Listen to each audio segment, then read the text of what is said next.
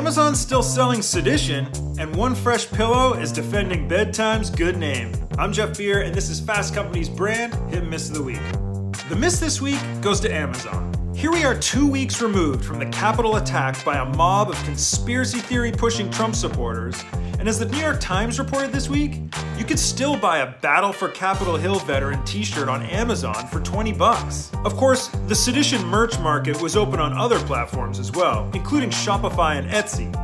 The Times story rightly points out that while the Capitol violence put new scrutiny on how social media companies had largely failed to monitor dangerous speech and organizing on their platforms, it also highlighted how e-commerce companies have enabled just about anyone with a credit card and an email address to sell stuff online. Remember that despicable Camp Auschwitz guy? Yeah, he bought his shirt on Etsy.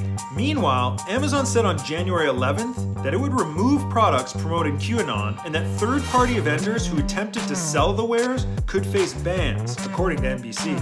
But at the start of this week, hundreds of products from Amazon vendors were still selling QAnon-related merch.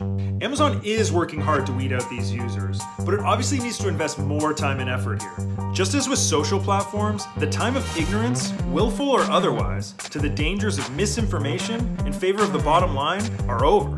This week's hit goes to Tallahassee, Florida-based startup One Fresh Pillow. Thanks to the ridiculous efforts of MyPillow founder Mike Lindell and his enthusiastic Trump support, the politicization of pillows is actually a thing I'm saying out loud in public.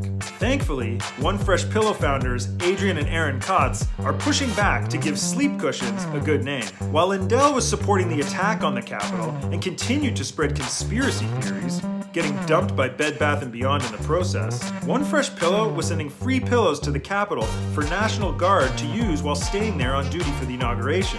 The move got the small startup a lot of attention, and Adrienne, who definitely does not run the brand's Twitter account, responded with her usual pillow-inspired charm offensive, while the company sold 3 months worth of product in 1 day. Face it, the world needs a lot more good sleeps after this last year, and an upstart pillow brand is one of the week's best signs of better times to come. That's it for now. Thanks for watching.